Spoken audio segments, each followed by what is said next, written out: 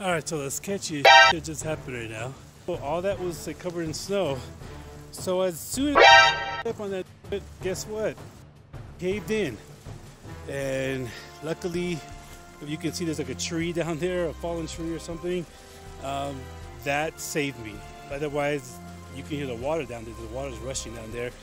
That would not have been good. Alright, so I made it to Lake 2.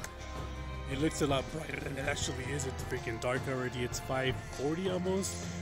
And that was the most physically demanding hike I've done in a long time, actually. I found this little spot somewhat flat on snow, and I'm just gonna set up my tent here like ASAP because it's getting dark. Hey guys, it's about 2 a.m. and I actually had to get out and stake the corners and also stake the curtains on the side because can you hear the wind? It's howling, and the tent was like literally just update 7:45 a.m. Look at that. I'm gonna have to ride out the storm, and I'm gonna wait at least till about 9. Alright guys, I'm packed up. That was one of my quickest camp breakdowns in a while. But check out the lake.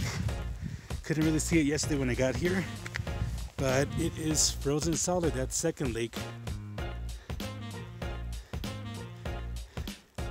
I'll be back to get it when you see all the nice and blue turquoise waters.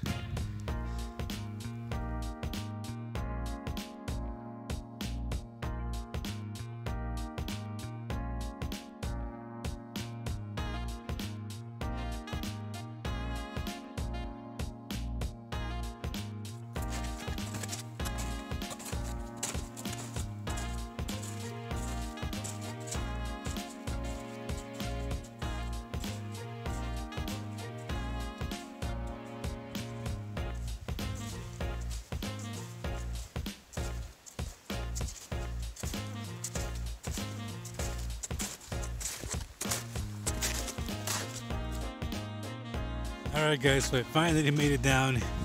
You don't know what a giant relief it is to see my car right there. This was one of the most physically and mentally challenging things I've done. Man, but I'm glad it's over and I can say I did it.